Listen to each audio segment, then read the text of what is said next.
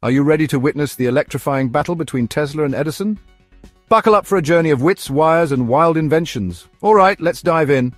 First up, Nikola Tesla, the wizard of alternating current, AC for short. This guy dreamed up wireless power and even had a plan to light up the entire planet. Talk about thinking big, huh? Now, on the other hand, we have Thomas Edison, the king of direct current, or DC. Mr. Edison had over 1,000 patents to his name, including the phonograph and, of course, the electric light bulb. He was like the Steve Jobs of his time, always innovating. But here's the scoop. While Edison was all about practicality and making money, Tesla was more of a visionary, focusing on revolutionary ideas. They had their famous war of currents, battling over which electricity type would power the world. Spoiler alert, AC won.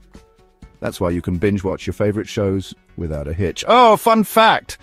Tesla once worked for Edison, but quit because he felt underappreciated and underpaid. Imagine quitting a job to start your own revolution. Oh, bold move, right? In the end, both geniuses left an indelible mark on our modern world.